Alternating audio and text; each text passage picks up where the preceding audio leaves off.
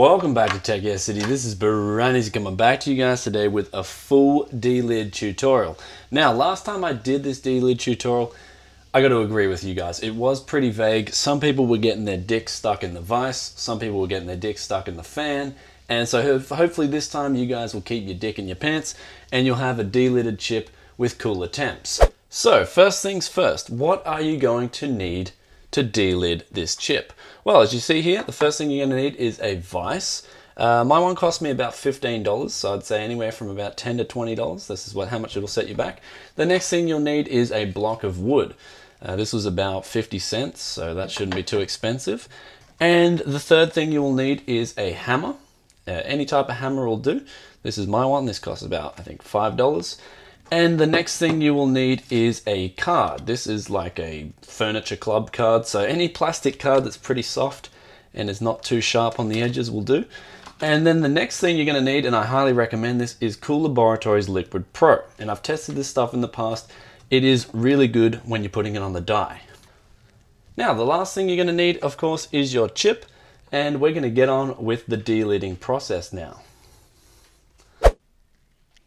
Okay, so you got all your gear ready and you're ready to delid the chip. So what you want to do now is you want to open up your vise and then you want to put the voltage regulator, that's the part with all the little dots, you want that facing away from you and you want to put that in like that. So there, and then you want to tighten the vise up so it's in there nice and firm. So it's in there nice and firm, and then we want to get our hammer and we want to put it right on the edge there, or you can use this other part, the other side here. And you want to basically just really give it a nice hit and make sure it starts coming off like that. And there you go, your chip should be delidded. So there you go. As you saw there, the chip flew off, but the background was pretty safe, it was pretty low. Make sure this thing isn't falling on the floor. And let's get on with the second step. Okay, so let's move on now with the next part. And this is just basically cleaning all the debris and all the glue off the chip. So first thing you want to do is you want to get the alcohol wipe and just clean off the thermal paste, which as you can see here, it's actually pretty hard stuff. Hence why a lot of people want to delid their chip. So you just clean that off and just go around and basically clean all the crap off that you can. Now don't use anything sharp or anything metallic as you may damage your chip.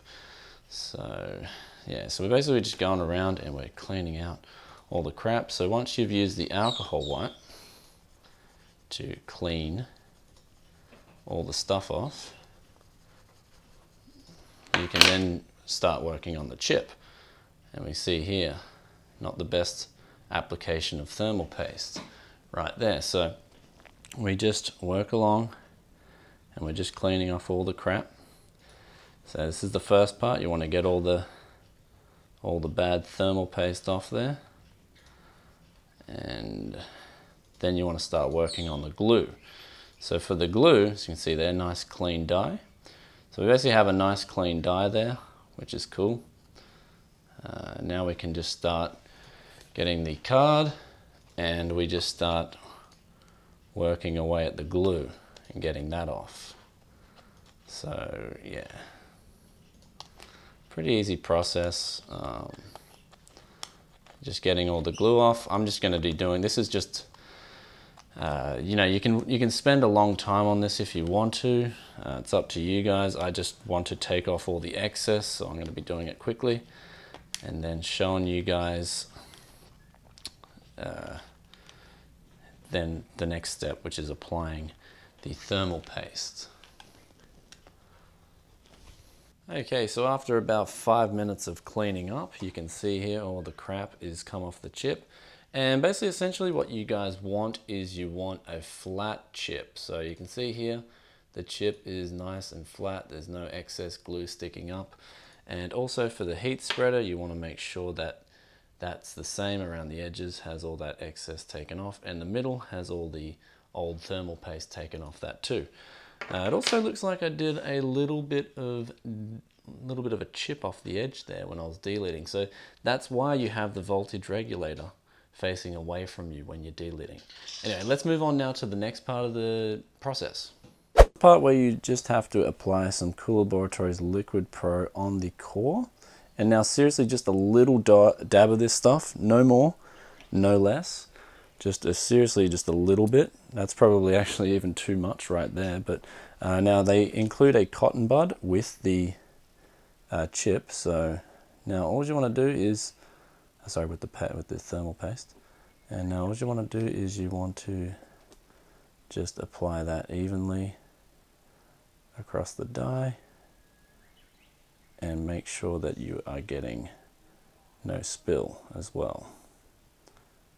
So once you've applied all that, you are then ready for the next step. Okay. So we see there the whole die has almost got a whole complete layer of Liquid Pro on it, and it's almost ready to go. Okay, so that's good to go. Let's put that in the motherboard now. Once you've put your chip in the motherboard, you can now put your chip over like this. So be very careful. This part requires a little bit of finesse. So you want to put your chip on like that, and you want to put it just a little bit further back than it otherwise usually would. So you can use the previous glue lines as a guide, and then you basically put that down like that and get it ready to clamp down. So I'll show you guys like this. Be very careful because this part requires a little bit of finesse. And so we can go like this, and we put that down like that. Okay, and that should be good to go. That should generally be good to go. And we're now ready to put our heat paste on the chip, and then we'll put the heatsink on and we'll see how good the temps are. Okay, so the thermal paste has been applied. I just used some Arctic Silver 5 as it's pretty decent stuff. Anyway, so let's now put our heatsink back on and then we'll check the temps out. Okay, we're all good to go.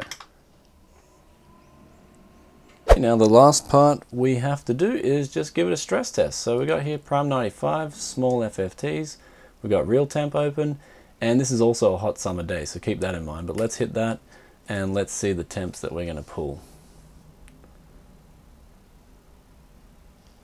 Okay, so this is at 4.6 gigs in the summer, which, like, I mean, I'm guessing it's about 27 degrees ambient, so it is pretty hot.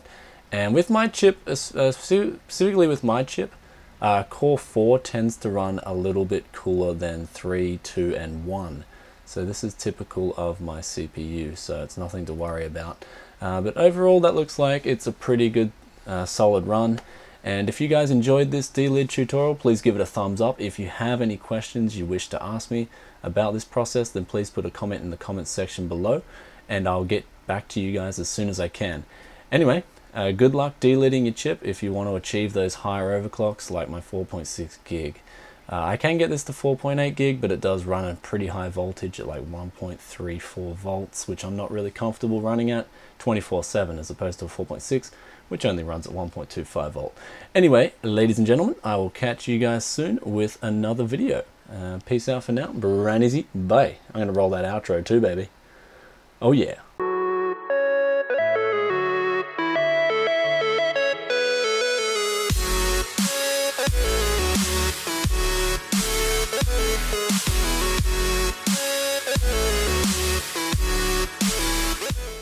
You guys are wondering, the Pentium lived as well. That little chip that it got from the Vice was not a problem. It's got Coollaboratory's Liquid Pro, and it's also got the 4670K Intel cooler on it, not the Pentium Intel cooler. There is a little bit of a difference, but not much. Anyway, this is what it's doing with Prime 95, max temperatures of 50, and this is in summer, and it's a pretty hot day as well.